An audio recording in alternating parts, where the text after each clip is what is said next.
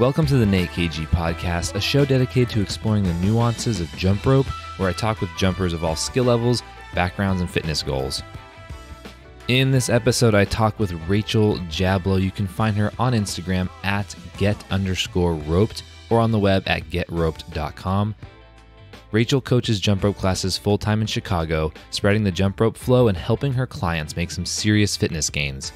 As we discussed during our conversation, Rachel's drive to pick up a rope really started with utility. She wanted to get the most impactful workout done in the least amount of time.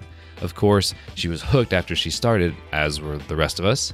We talk about this at length and many other subjects, including advice for somebody starting a fitness class, changes in the fitness industry, dry needling, muscle recovery, overcoming nervousness as a coach, and a whole lot more.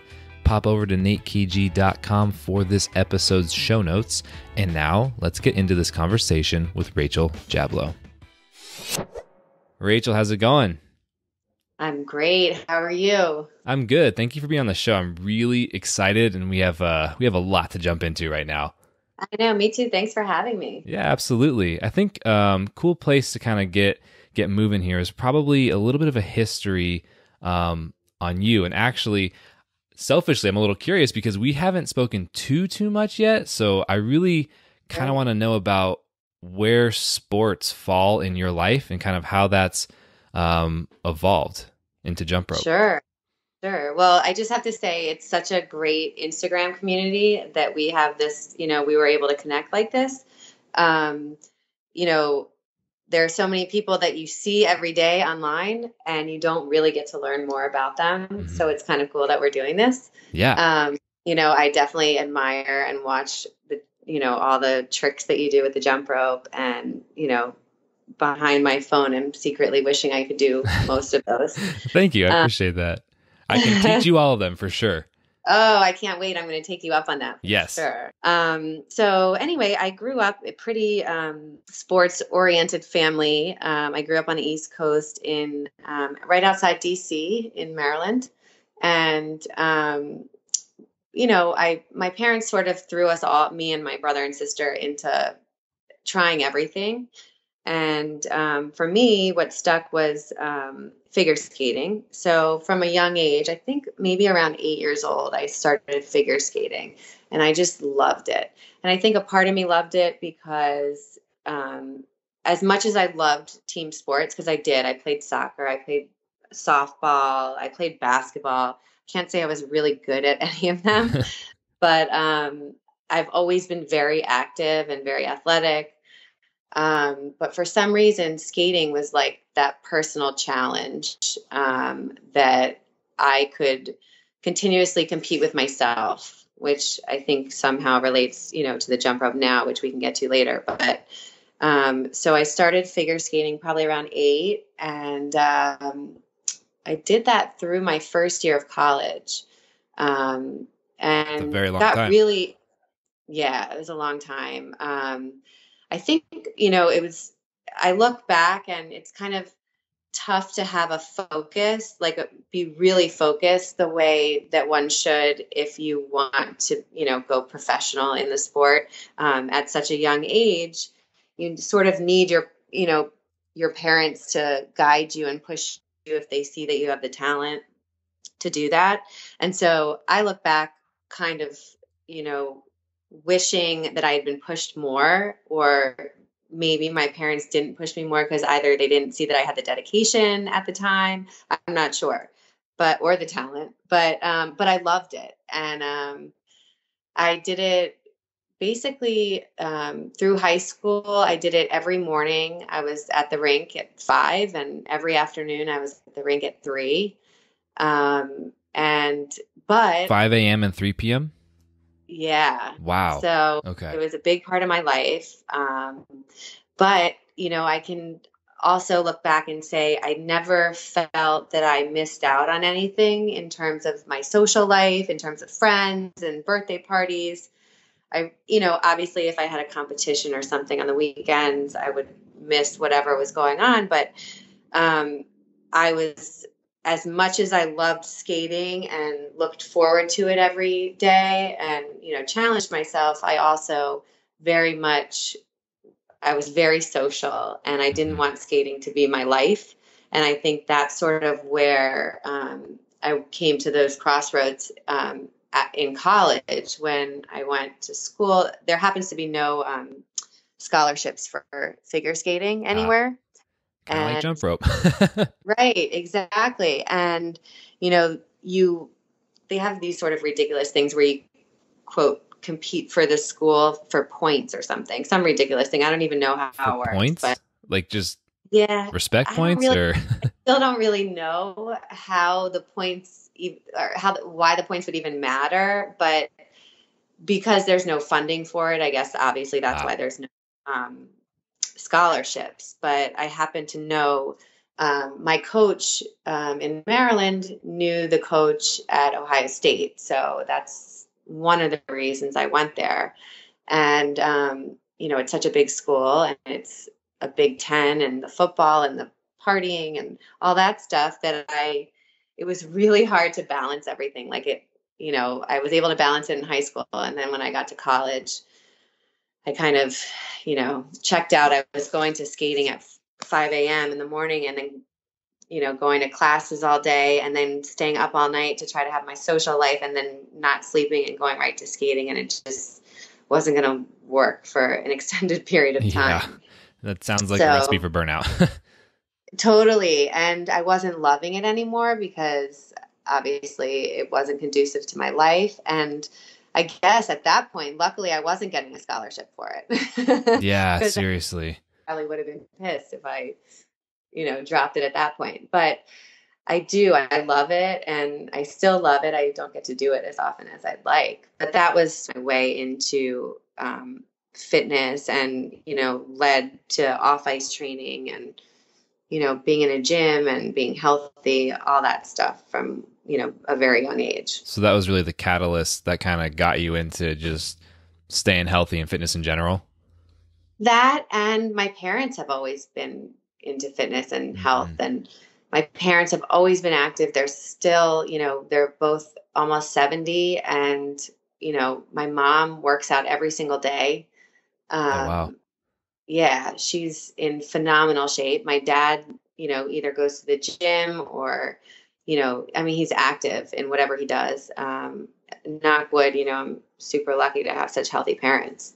Just out of curiosity, what are their workouts or their activities?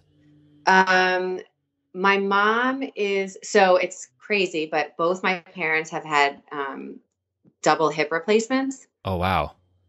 Yeah, And they're my still mom active every day. every day. Sounds like you've got some good genes.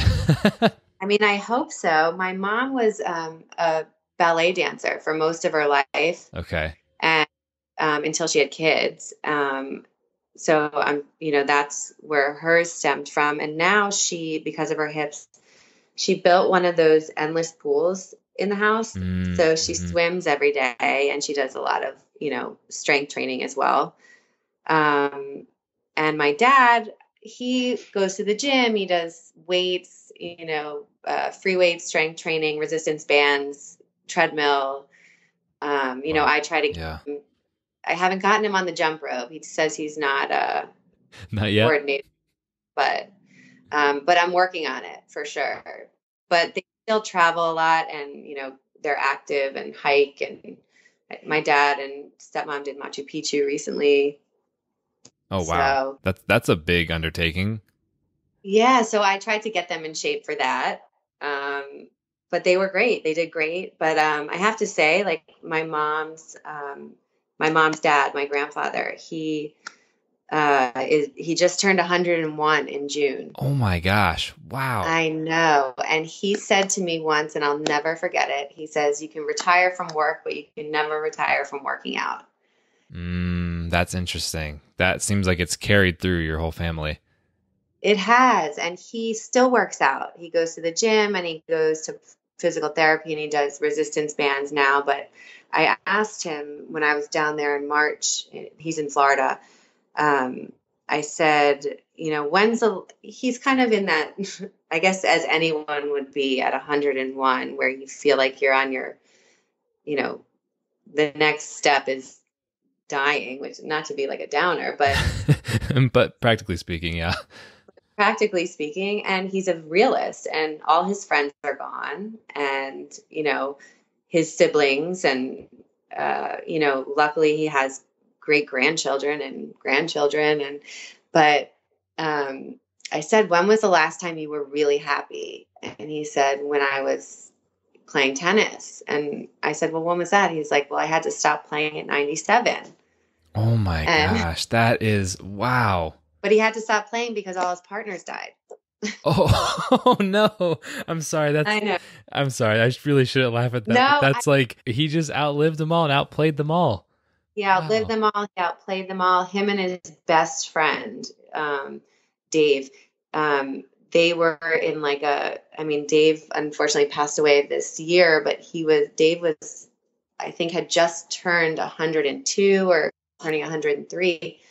So they were in this, like, who's going to live longer? Both have lived healthy lives. And my grandfather, I think he would be happier in his life now if he could still, he said, I'd love to still swim in the ocean or swim in the pool, but I don't want an entourage. And unfortunately, he kind of needs an entourage if he's going to do that now. Yeah. So real quick, I do want to get into, I have a quick question about what we said earlier, but before we get there, for someone who's lived that long, I'm very curious about what choices he's made for that longevity, if there is any correlation or if it's just genes. I don't know, but I'm curious about two things. One, obviously, food and sleep, but then also emotional. Like, did he choose a certain career that he was always happy with or something along those lines? That's an interesting question. I tried to record him recently when I was down there just so that I could have because he's sharp as a tack and hasn't lost any of his faculties at all. Wow. So he remembers everything. And I think for him, my perspective is he's not a man of many words. I have to ask him to get it out of him. But my grandmother, who is also still alive, she's 94. Oh my gosh. Wow. Yeah, not good. She's got dementia, so she's not totally with it, but she was always the boisterous, loud, talkative, sort of, center of attention in the room. And you always knew that when my grandfather said something, it was important because he didn't get a word in edgewise otherwise. That's funny. So I think for him, I would say his life, it hasn't been easy, but he's a simple man. Like, he was healthy. He worked out every day. He had the same job for, he owned a packaging company for his entire career. So he didn't bounce around from jobs.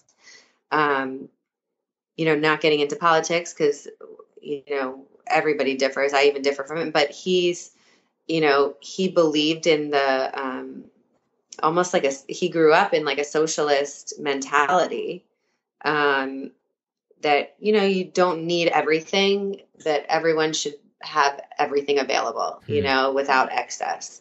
And so I think that's how he sort of lived his life. And he was active. Obviously, he swam in the ocean every day. He played tennis all the time. And he was also, I have to say, even when I was in college, I remember speaking to my grandparents and I felt like they had a bigger social life than I did. Oh, wow. They were always out with friends, having dinner parties, going to a dinner party, going to the movies, going to a play. So I think that, and reading, kept his mind active. He's a reader and very interested in current events and the news. And he really kept himself up to date in everything pretty much. But interesting. Yeah. And even, they lost a child. My mom's brother died, but still, even through that, it's like he managed to sort of compartmentalize that, I guess, to keep going, as I'm sure that it would be hard for many people to do that. Yeah. Wow. Well, that's, I was not expecting that. I'm very glad we went down that path because that was very interesting. Wow. That's Yeah, I really wasn't cool. expecting that either, but I think, yeah, so let's kind of wrap back around because I do have a Sure. question about your skating because you said it was something to keep striving towards. I'm curious what the variables were because I'm not familiar with that sport, what the variables were that you were pushing for and that you were training for. Well, so there were different levels that you had to pass. There were tests essentially, as well as competition. So certain, almost like, I don't know if it was called patch at the time, but they're like the figure eight, like compulsory events where you had to pass a test to move on to the next level. Mm. And then there were freestyle events, which is probably what you're more familiar with, and probably any of the listeners are more familiar with as well, which is your skating programs that you see on TV. Okay. Program had to contain certain elements. And, once you pass certain tests, you can move up and your program will have to contain, more difficult elements.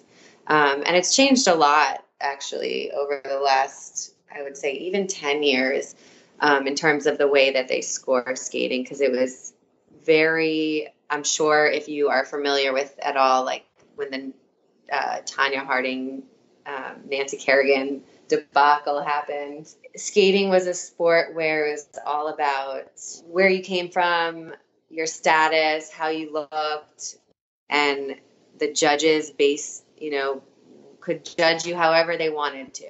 Were you elegant enough? Well, if you're not from a certain area or you don't look a certain way and you look like Tanya Harding and not Nancy Kerrigan, you were judged poorly. Oh, wow. Wow. So, yeah. So basically judging, there was no sort of oversight at the time. Sure, you had elements you had to pass, but, it was very biased. Now I think, I give them credit for changing it. Now it's very technical, which is great. But I also think because of the technicality of it now that it's lost a little bit of the artistry. Interesting. Yeah. But, sometimes it's hard to have both. But so, yeah, I strive to, keep getting better at it. And, I was never, and I think this is sort of important for me because I think it goes with my personality type, that I was great in practice. No fear, would jump up, try anything. Sure, I felt a lot. I was used to falling. You sort of get comfortable with it. I had many bruises throughout my childhood. I would freeze during competition. Not freeze, but I just couldn't get out of my head. So I struggled in competition a lot, which was frustrating for me. What do you mean freeze? So you're on the floor and you forget your routines, yeah. or? No, not like that. But how some people, it's like you put them on a stage and they just light up and everything. It's like you see a personality in them that you didn't see before. Mm-hmm. For me, I was I hated to be watched and judged and critiqued. I felt very uncomfortable with that. And it wasn't that I didn't have the skill to do it. I just wasn't able to let myself enjoy the competition of it. Did you ever take any specific steps or practice anything to overcome that, or was that kind of just something that sat with you? So a couple years I went to training camp at University of Delaware, which was a big training for, very successful skaters where you had the top coaches. And I think this was a little bit of a turning point for me. I was training with the same coach that Tara Lipinski trained with. And she, at the time, nobody knew who she was, but she was sort of at a level that she was, I think, about to go to the Junior Olympics. I think she was probably, I don't know, maybe 10 at the time or 12. Wow. That's young. I remember she won in 98. So she was a couple years younger than me. But she, I think, was um, 15 years old when she won the Olympics. And She won at 15. yeah, she Wow. won the gold at 15. She was the youngest ever Wow. in the That's sport at the impressive. time.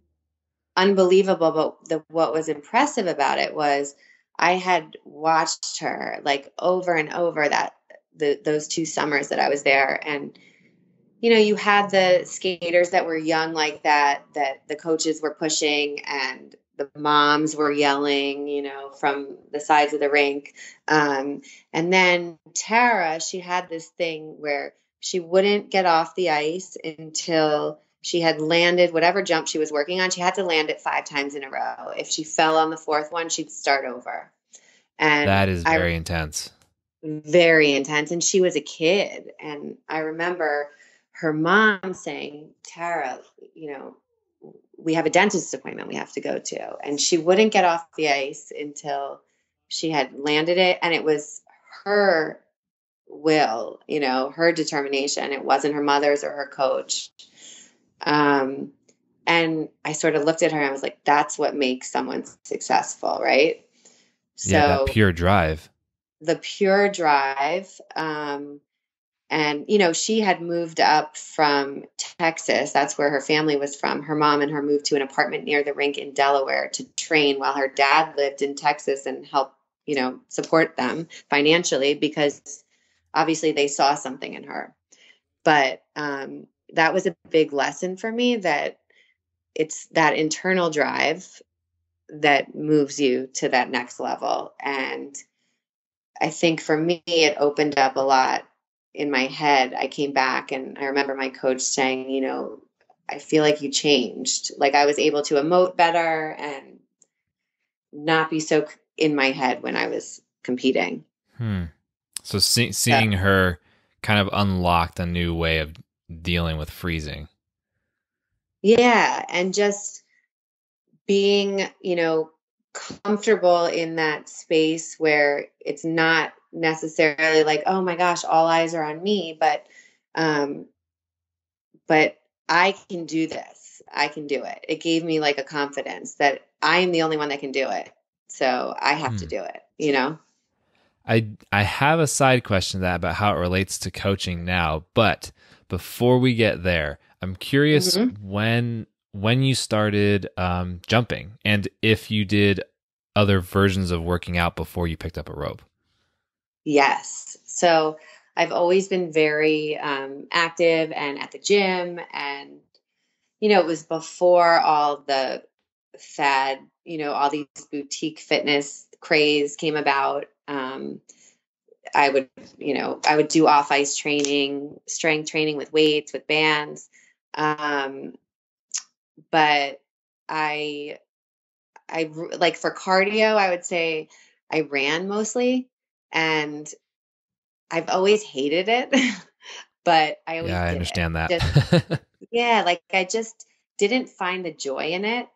But I did it because I was always just trying to be healthy. And I was much more of a, 4 miles, bang it out in as quick as I could do. 4 miles is a lot. I never do more than 1 mile. That's impressive. At the time I was doing like 4 miles, probably an 8 minute. I was about 30 minutes. And I'm like, okay, done. I've done it. My cardio is done. And that's sort of how I looked at it. So it wasn't very enjoyable. Running along with my work, which I can go into after, but I have arthritis in my neck and I just had like a bad injury that I couldn't shake.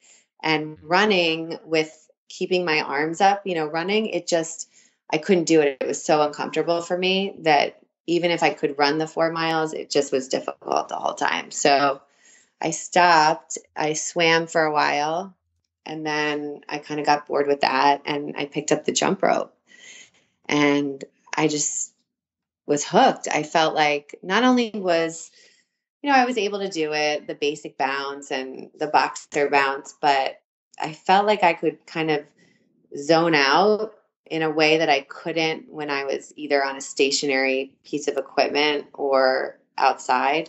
I felt like I was like, I think I mentioned this to you earlier, like it was almost like a meditation. Like you were in a flow.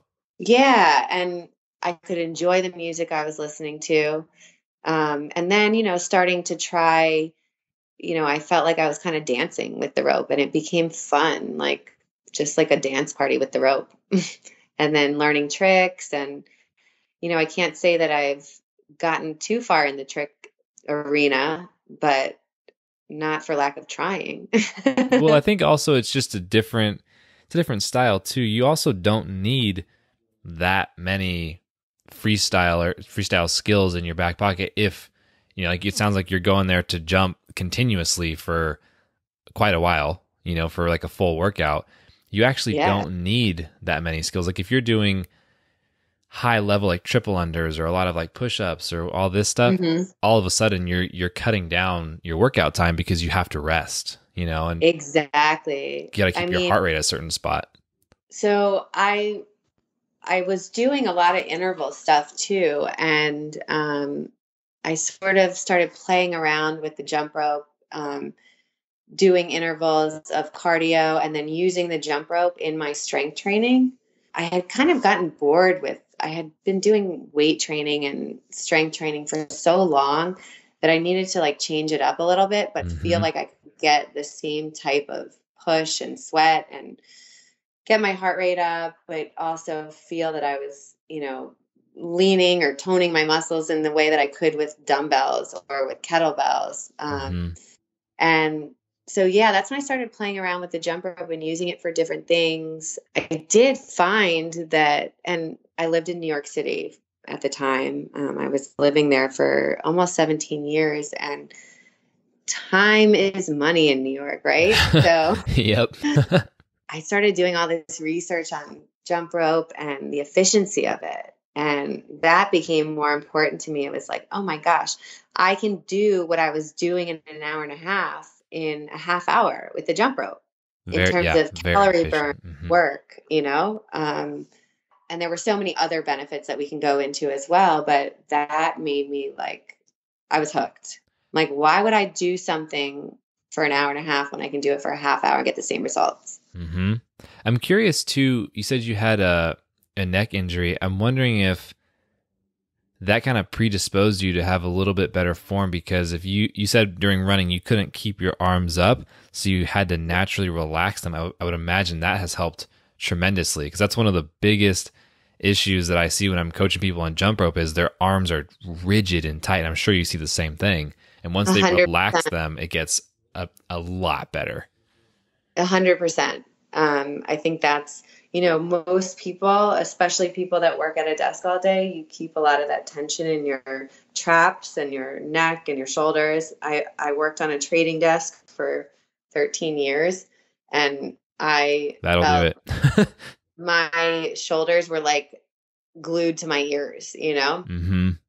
So that I actually I had a private yoga teacher who it was like through several years of private training, like tried to get me out of that tension.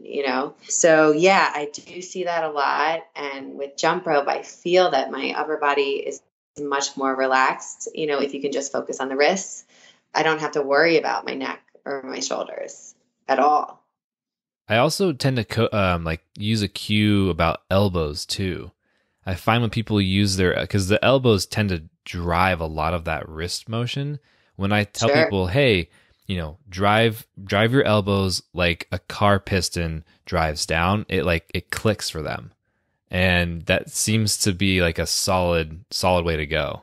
Yeah, that's good. I always tell people at the beginning of class, like shake it out, relax the Shake it biceps, out. Hmm. relax the shoulders, roll out your head, shake your neck out. But yeah, I mean, I think that for everybody these days everybody sort of is so, their shoulders are at their ears. Everyone's so tense. Tense. Yeah, exactly. So how did you go from picking up the rope and using it for you to then coaching? Because you're doing a lot now coaching, right? I am. So I was still working in finance at the time. And I was just doing these workouts for myself at the gym, at a gym that I'd gone to for a million years. And I would see the same people all the time and the same manager. And, everyone would comment, you should really do a class. You should really do a class. And it was sort of at the time when all these, in New York at least, all these, and I'm sure in California as well, all these boutique fitness studios were popping up. You had the Soul Cycle and the Barry's Boot Camp and the Flywheel and the surf set, where you can simulate surfing. I mean, there were like every single thing you can imagine, like the dance cardio and the HIIT training and all that stuff. But nothing other than boxing had jump rope. And I thought there's definitely an avenue here that hasn't been tapped into, that people don't realize how efficient it is. But I think there's a little bit of a stigma that it's either for schoolgirls on the playground or it's for boxers. Yep. The boxer is intimidating to the person who doesn't box. The rest of them say, I haven't jumped since I was in elementary school. Exactly. Yeah. So I feel like it was an avenue that hadn't been tapped into, that people just needed to learn about. But if somehow I could make it on, I know this sounds sort of lame, I can't believe I'm even saying it, but if I could make it a trendy workout, the way that all these other workouts are, people would try it and then they'd be hooked. And that's all I really wanted to do, was get them in the door, because I knew that if I could get them in the door and if they had the mentality that I have, where don't give up after the first time, but because you weren't great, come back again and come back for a third time. And after the third time, it's like, wow, this is awesome. 100%. And I kind of look at it like, I picked up snowboarding when I was, how old was I? 32, maybe 33. And I had skied most of my life and had never tried snowboarding. And I felt like, what kind of skill can I learn that's different, that I'll be challenged by? I felt like I wasn't really challenged with anything at the time. And I picked it up and I went, and it was a rough 2 days, but then it just clicked. And once it clicked, I felt like I was floating, and it was like, this all makes sense now. And so I kind of use that analogy with jump rope, that you just need to give it the amount of time to sort of let it click, let it yourself not only get the form, but like to feel the rhythm of it, and let your body sort of adjust. And it's not going to happen the first time, and probably not the second, but it might the third, and it might the fourth. And once it does, I feel like everyone should love it the way that I do. And I think everyone would, but it's that, you have that beginner mentality. Are they going to stick with it? And that's what I try to, help people in my class to do, is to stick with it, because I, try to tell them that they will get the results that they want. Not necessarily physically, but that, that frustration goes away. What's interesting about that too is that same principle applies to the rest of the single rope freestyle skills, or really any freestyle skill, even when it's double dutch or anything else, because that same block that you're talking about happens over and over and over when you level up.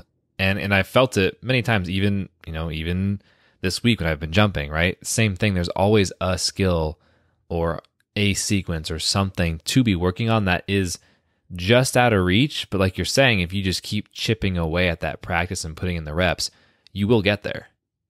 Totally. And, as an adult, I think it's much easier as a kid to be driven that way.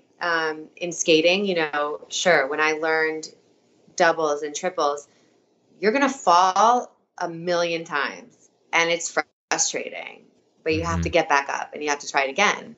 And I think as a kid, you're sort of, it's ingrained in you to just try again. As an adult, it's like, oh, it's too hard, I'm not going to do it anymore. So I try to get people out of that mentality that it's only for people that are coordinated. Mm-hmm. No, it's for everybody. It's for Everybody's everyone. coordinated. If you commit and you want to do it, you'll do it. And it comes down to practice. Totally. And you're 100% better when you walk out of the first class than you were when you walked in, regardless of where you started. Mm-hmm. Every single time. I'm curious too. So you mentioned when you were, on the competition floor feeling uncomfortable with all eyes on you for a while. How did that play out when you started coaching people? It's funny that you asked that. I was so nervous when I first started teaching classes. When I was a kid, my mom was an aerobics teacher, and I called her and I was like, were you really nervous the first class that you taught? Like that you were going to screw up or that it wasn't going to flow? And she's like, honestly, I don't really remember. Oh, She's like, it no. was so long ago, but she's like, but that goes away. Mm-hmm. You're good at what you do, and you just need to feel confident. And it doesn't matter if it's not perfect. No one else is going to know it's not perfect. That is so true. Oh my gosh. Let's just underscore that for a second for Yes. anyone who's ever going to coach any series or continuously coach any classes. That point right there, if you know what you're talking about and if you are an expert at what you do, like yourself, then no one's going to know. They're just literally not going to know if you said the wrong word, the wrong term, if you went out of order, Right. any of that. Right. I guess I'm a little bit of a perfectionist when it comes to, if I'm leading a class or leading an event, I want it to be perfect. And at the end of the day, I'm the only one that is going to know if it's perfect or not. So, I have to give myself a little bit of leeway, but yeah, I for sure was nervous. Now I feel like I could do it with my eyes closed. Yep. Yeah, after all that practice. When was your first class actually? My first class was in New York. I want to say probably in 2017. I think it was maybe August of 2017. Okay. And Yeah. I just did a pop-up before I started teaching at a gym there. And it was great. I mean, I had like a couple missed, like the space I had rented, the door was locked. I couldn't get in. I had to go to a different, studio in the same location. So it was like everything that could go wrong went wrong Oh at no. first, but nobody knew, and it was Yeah. totally fine. And you're walking around like everything's totally good, guys. Just give me like 2 more minutes. Right, exactly. I mean, I still have that when I'm teaching classes, whether it's a jump rope class or a strength and conditioning class. I'm not always as prepared, or my playlist is new and I don't necessarily know exactly how I'm going to lead it. But again, I'm the only person that knows. Yep. That's so cool that you made that complete transition. I'm curious, like over the years, have you seen anything change in 2 regards? Have you seen anything change in fitness, and have you seen anything change in jump rope? Fitness for sure. I mean, like I said, because I was sort of privy to the fitness world at such a young age. Obviously my mom was an aerobics teacher. I mean, it's funny, you don't really see aerobics anymore, but you're seeing, you see the Zumba and the cardio dance, which is a variation of that. Everyone was all about the gym before. Now it's all about the experience. It's all about the boutique fitness. If it's Soul Cycle, the lights are out and the candles are on. If it's yoga, it's these retreats in like beautiful places. It's everyone's more about the experience, which is great, but it's also become extremely oversaturated. At least in New York, it was oversaturated. You would literally be on a single block and you'd have rumble boxing, Peloton biking, a yoga studio, and an Orange Theory all lined up next to each other. Oh, wow. But they all did well.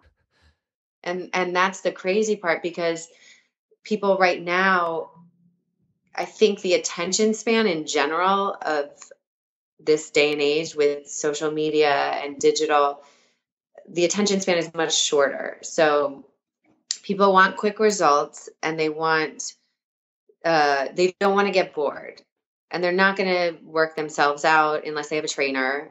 And a lot of people can't afford a trainer. So the group fitness sort of filled that part of the fitness industry where you could pay less. You don't have to pay a personal trainer, but have the experience of it and somewhat be social at the same time. Just as a side note, when I was in finance, I was a trader. So I was on the buy side, which meant the salespeople would, pitch me trades, but they would also I was the client. So they would have to take me out. And typically on Wall Street, it was taking you out to steak dinners and, drinks and, not the healthiest environment. Mm-hmm. But in the last, I would say, 8 years, it's changed a lot. And so my coverage would call me and say, do you want to take a spin class, or do you want to take a boot camp class? And then we'll go for dinner afterwards. And that was Interesting. Wow. Yeah. And that was like much more enjoyable for me, because I wanted to work out at least 4 or 5 days a week. That was sort of the commitment I had always made to myself. And so I would either not go out for work as often as I should, because I wanted to get a workout in, or I would go with work, and be social and get my workout in, but then also, sort of kill two birds with one stone. Mm-hmm. So the benefit of, I think, what's changing is the millennials. I am older than a millennial. I hate to say it, but I am. I just turned 40, which I still can't believe I'm saying, but the millennials, they are much more, especially like in New York, when your finances are really tight and everyone's living on a budget because you're in these tiny, tiny apartments. Mm-hmm. Everything costs $1 million. They would be more willing to spend their money on fitness. Interesting. Huh. Which has changed a lot from the time that I started in finance. So, you're definitely getting the millennials that they want to eat healthy. They're willing to do the diet programs, whether it's like, the food delivery, Sakara or Blue, whatever it is. I don't even know. But Mm-hmm. Like HelloFresh and stuff like that. Yeah, exactly. They're willing to spend money on that and then cut back on drinking and partying kind of thing. Interesting. Because they can go as a social crew to a class together. And so they're sort of getting the social aspect of it without having to spend money on alcohol. I don't know if that's how it is everywhere, but that's sort of the change that I saw over the years in New York. And I'm seeing that here as well. Not as much in Chicago because I'm in the Midwest, so everybody loves their steak and potatoes. gotta have that locked down, right? Good old steak and potatoes. Right. Exactly. What advice do you have for someone who's trying to start a fitness class? Because you've built yours up from the ground up, right? Well, I would say don't expect it to be easy. Number one, it's not going to be easy. It is not going to be easy, and don't have, the illusions that it will. I sort of decided, I can't say on a whim, but I never thought I would leave New York. I was in finance. Things were great. And then all of a sudden one day I woke up, I'm like, I hate my job. I love the people I work with, but I hate my job. And fitness is my passion. I'm going to do it. And I got my NASM certification, and I moved as quickly as possible to start teaching classes.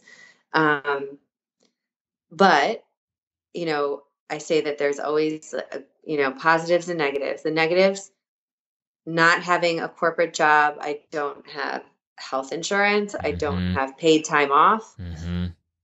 All that stuff that you take for granted when you have it. I used to have, 9 weeks of paid vacation. And now any vacation I'm paying double basically because I'm Yep. not working. Because you're not working. Exactly. Yeah. And health insurance, it's like a racket. That is Mm-hmm. another day. And it's a hustle. You have to, it's so saturated that you have to show why you are different, which is the jump rope gave me somewhat of a different route to take than what everybody else is doing right now because it's just not saturated the way everything else is. So I've been lucky in that aspect, but that doesn't mean that um, I feel like I said to my mom today, I feel like and not that I'm tired, like tired. I'm just tired. Like it's like hustling and hustling and hustling, and there's no end.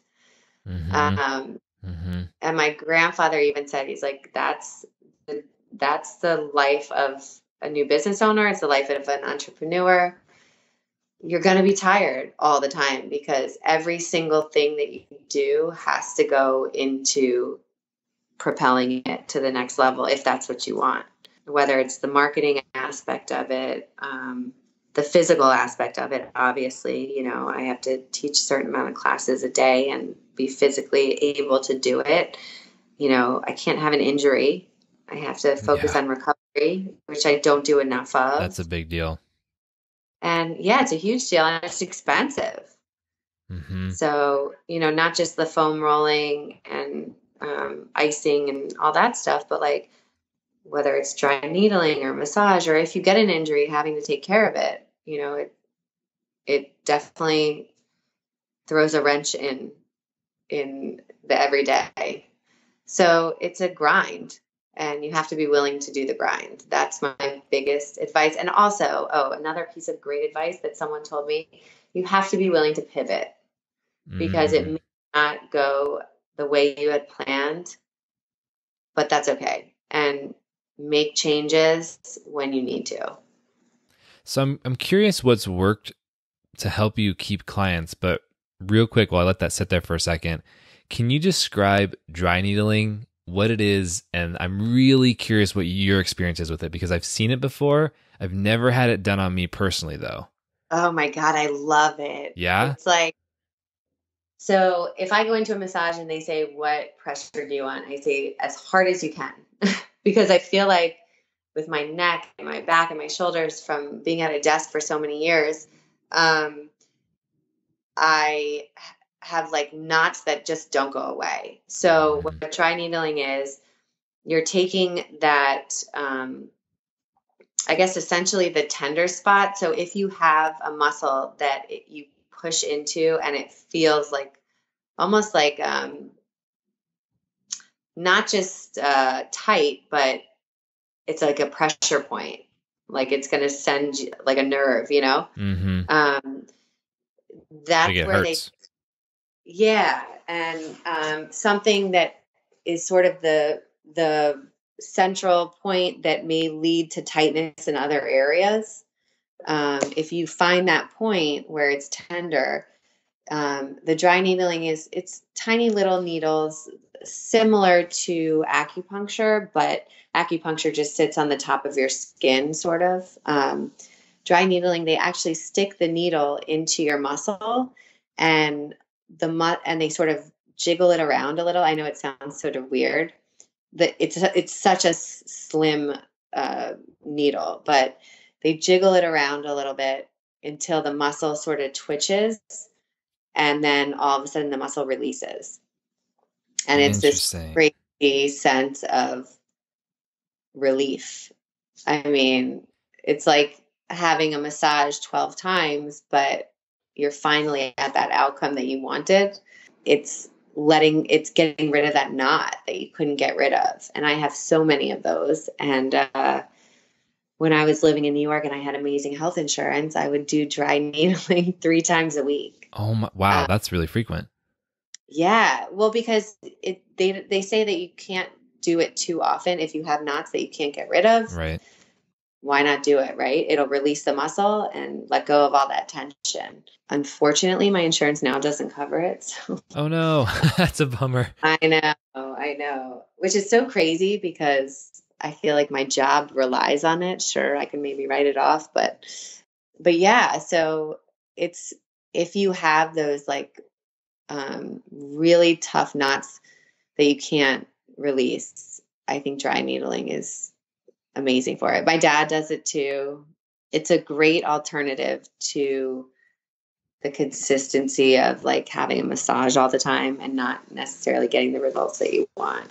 I'm going to actually link up a video in the show notes because I've hung out with Scott Panchik, who's one of the CrossFit Games athletes. He's a phenomenal guy just as a human being, but he was doing a vlog some time ago. I forget exactly when, but there's a vlog of his training, and part of his training, he goes in to do a dry needling session, and they're doing it on his quads. And so he's sitting there with, his shorts rolled up and they're dry needling his quads. And the face he makes, it's not that long of a clip, but he just starts laughing. And it's just like for him, the strangest feeling. And I would imagine it's very weird the first time or two you do that. It is. And you have to go to someone who really like knows the body and knows exactly where they're putting the needle. Not that it's, I mean, you have to be trained for it, obviously, to do it. And I think some states haven't gotten there yet. I know Chicago just started allowing it. So people have gotten trained. If they stick it in the muscle and it's not exactly where that tender trigger point is, it's not going to give you the relief you want. So, I mean, it's not going to necessarily hurt you, but you really want it to be in exactly the right place. And then it really is. It's like such a relief. Let's kind of like go back to, because I mean, believe me, I would love to talk about dry needling for like, honestly, like several shows, because I think that and other methods, it's just so interesting the amount of recovery you can do with your body. And I'm continuing to learn more and more about it. And yeah, that's a subject we could go on for a very long time. But I am curious. Like a whole other topic. There's so many things to do. And it's just as important as your workout, if not more. 100%. Yeah. And I wish that I know that, but I just don't focus on it enough. But I should.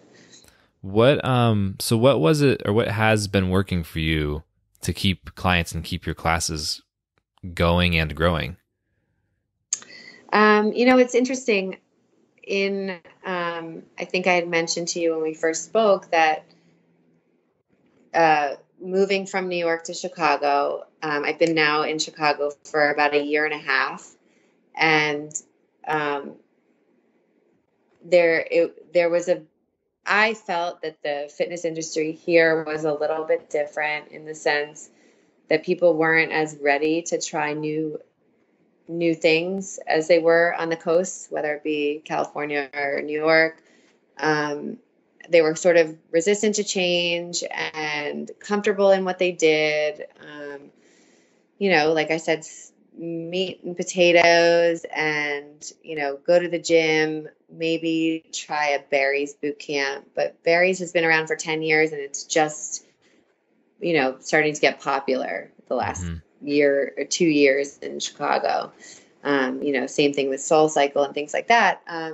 So my biggest struggle was getting people in the door. Once I got them in the door, the feedback I've had has been amazing. Like, it was the best workout I've ever had. I haven't sweat that much. I haven't been so challenged. I feel like I was mentally had to be present, which, a lot of people said, having to mentally be there for the coordination part of it.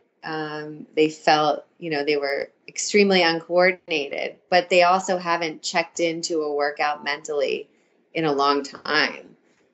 So interesting. So they were there physically, but they weren't really invested in what they were doing. Right. And I said, well, if you're not present in jump rope, you're going to trip, right? Immediately. Right. Or get a really gnarly whip. Exactly. So I call them battle wounds. You can be on a treadmill and run for miles. You can run for 10 miles and you don't have to be thinking about, you can be anywhere else in your mind. With jump rope, like I said, it's a form of meditation. You have to be present. You have to be on rhythm. You have to pay attention. I do a lot of counting for my classes, especially beginners, on that 8 count rhythm. Because I think if they can get on that, I tell them, if you get annoyed at my voice, just count to yourself. I don't care if you're on my count or your own count, but I just want you to count. I feel like I'm always counting when I'm jumping, not out loud, but in my head. I try to pick music that is going to help them with that, and music that they like as well. So hopefully the playlist is another reason why they stay or come back. So you're hustling really, really hard to get them in the door, which is number one, or actually arguably number two, because I think what's really keeping them around is the fact that you have a high quality course and class, and there's a lot for you to offer them. I would say that's maybe number one. I hope that's the case. Yeah. So most of my clients that come to class, they're regulars. And so I always love when I get somebody new, because I know once they do it, they'll be hooked. If they have that mentality, like we talked about, where you're willing to put the work in. Mm-hmm. I really believe in it. I'm passionate about it. I think it's extremely efficient, time-wise, calorie-wise, for, the feel-good part of it. But there's so many reasons. It helps improve bone density. It's great for, aging women, especially. Coordination, agility, quickness. I mean, everything that you want as you get older that I think we don't pay enough attention to in fitness, I think is really important. And there, like I said, we can list a million reasons why I believe the jump rope is the best form of fitness. But and it's fun. Yeah, it also comes down to the fact that you're just having a great time doing it. It's so fun. And it's like you continuously can be challenged with a new trick to make cardio not feel like cardio. Yeah, I think I said in a previous episode, I was chatting with someone or doing a Q&A or something, but jump rope's really funny and unique. I think it's unique in that there's always something that you can be proud of, that you have accomplished and you can do right now, but there's always something to push for next. Totally. I mean, I feel that even, people look at me and my class and I can't believe you can do this and you can talk at the same time. And I look at videos and I'm like, gosh, I wish I could do that. And I will do that. I just, need to keep practicing. But yeah, I mean, it is. It's a fun challenge. There's always something to strive for. I feel like I really love when someone in my class does a crossover for the first time or a double under, seeing their face, like they're so excited, it's such a good feeling. It's almost like you just got it for the first time again too. Totally. I love it. I love it for them. I love it for me. And then I know after they get it, they're going to be back. Yeah. They're hooked, Yep. Exactly. What are you hoping to accomplish in the future with jump rope? I don't know. I feel like I'm a little bit at a crossroads right now. It's been a year and a half since I've been in Chicago and doing this, and I'm really trying to broaden it. So like I had mentioned to you, I want to start taking it on the road a little bit and doing some pop-ups in different cities.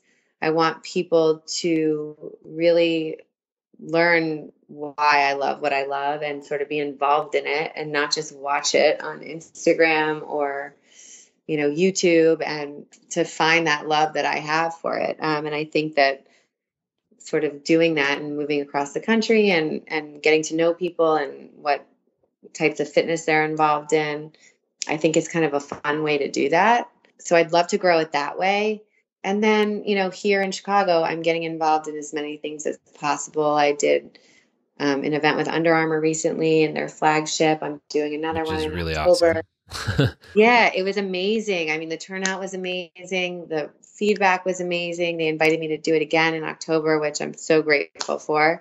They're doing this I don't know if you've heard of a sweat life. It's I haven't. actually? It's a local company.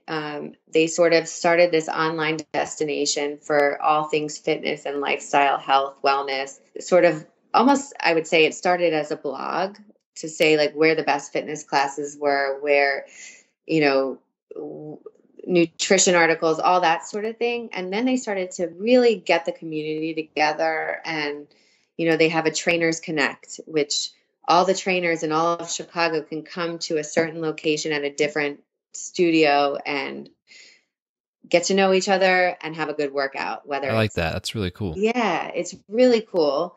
And try a different workout than what they're used to.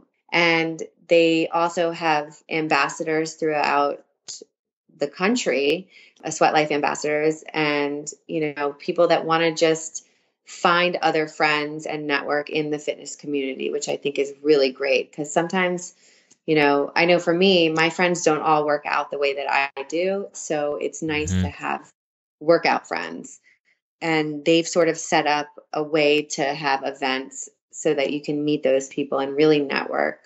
And they're starting they started recently this new like PE Nation. So it's like every month they do something that is kind of a throwback to at least when I was in high school, whether it's dodgeball or, capture the flag or basketball or anything to sort of get everyone together and team oriented. But they really want to bring jump rope into that because Oh, nice. everybody jumped rope. Yeah. On Yep. the schoolyard. So I'm doing some big events with them coming up. And I think that it'll really sort of help to, I don't know, get jump rope out into more of a mainstream fitness community that it's not a part of right now. Yeah.